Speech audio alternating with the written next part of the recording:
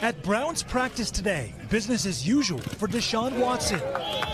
But off the field, shockwaves and disbelief after a disciplinary officer hired by the NFL and its Players Association suspended the quarterback 6 games without pay, concluding he engaged in sexual assault and conduct that puts at risk the integrity of the NFL.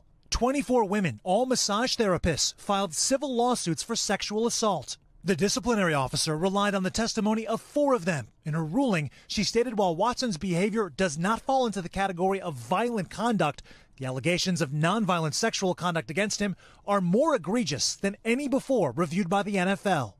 Online, outrage. I just don't think Deshaun Watson should play another game in the NFL. Another person writing, he got suspended 1 quarter for every woman he sexually assaulted. That's insane. Both the league and Players Association have 3 days to appeal. One of the things the NFL likely will do is see what the reaction has been. What do the columns say in the various newspapers? What are they saying on the sports talk shows? The final decision comes down to the commissioner. Watson has denied all wrongdoing. No criminal charges were filed, and every civil case except one was settled. He wants to be the best version of himself. I believe that wholeheartedly. Watson and the Players Union have previously stated they don't plan to appeal the decision and would like the NFL to do the same.